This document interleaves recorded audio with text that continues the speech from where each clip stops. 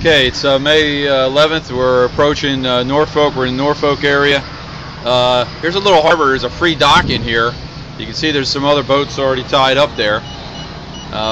We tied up there in 2007 on our way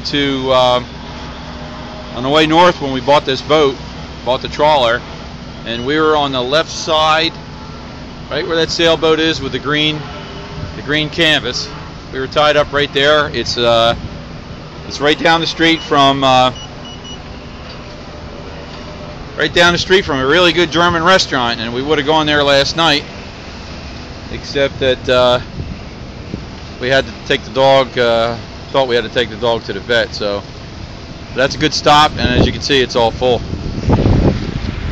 Anyway, here's some more. Here's the back end of that ship we've been looking at. And that looks like, I think that's an aircraft carrier working on up there. It's a pretty big ship.